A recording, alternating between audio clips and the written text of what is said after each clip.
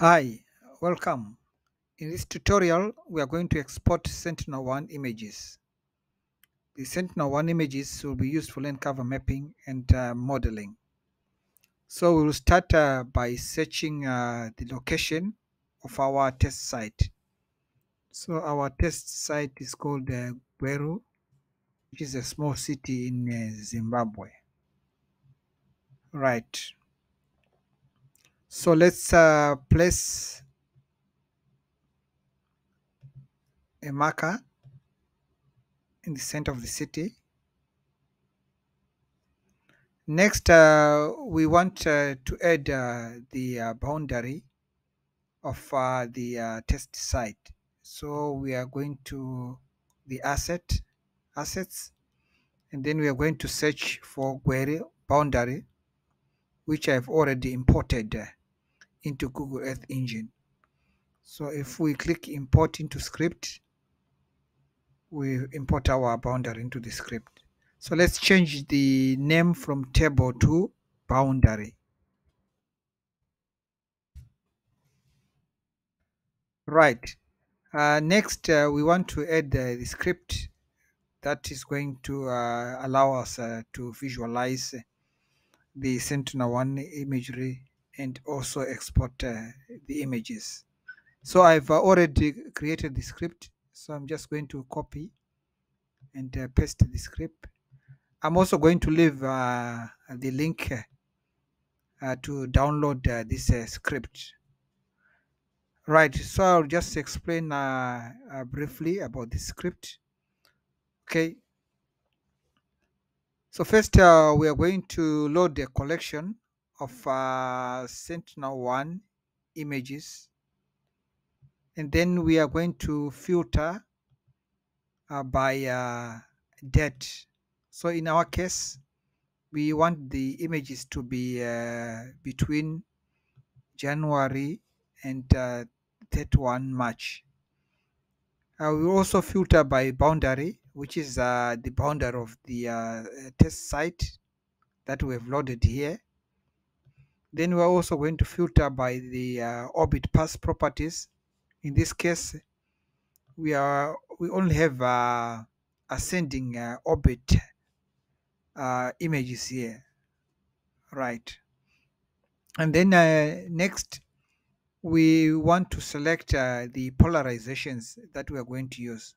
So here we have VV, which means vertical transmit and vertical receive, and we also have VH polarization, which means vertical transmit and horizontal receive. We can also use the print function here to check the image collection that we have for our test site. Right, next we can also sort the images by the first, okay, the first image acquired, or rather the latest image which has been acquired.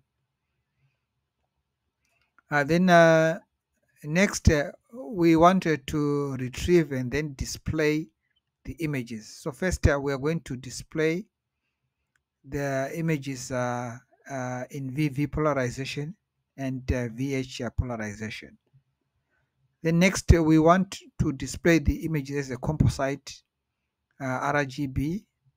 So we are going to take in the VH polarization and the VV polarization, as well as the ratio. So the ratio is between VH and VV.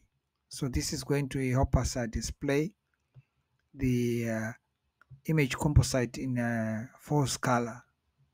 Okay. Next, we are going to create the mean and median images for our test site.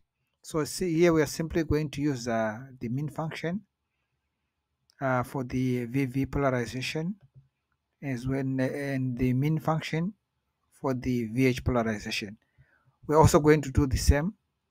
We use the median function for the VV polarization and the median function for the VH polarization.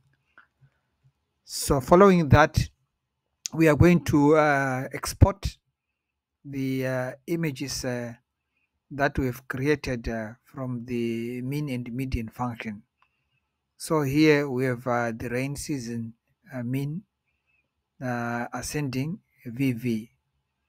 So again here also have the rain season mean ascending VH, and also here we have the rain season median ascending VV, and finally the rain season median ascending VH. Right, so let's run the script.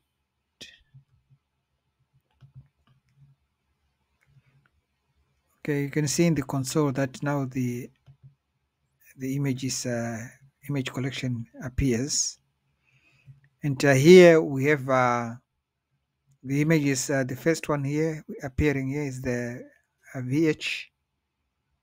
We can also visualize the VV polarization. So VH polarization, VV polarization, then VH polarization, and then we have the RGB composite.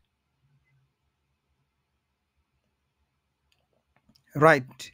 So next, we can go to the task, and then we have the images appearing here. So we can simply run, and then the export procedure start happening. Okay. Right. So if you hit run, then it will start to export. I've already exported this images, so I'm not going to run this task. So this is going to be saved in Google Drive in our case.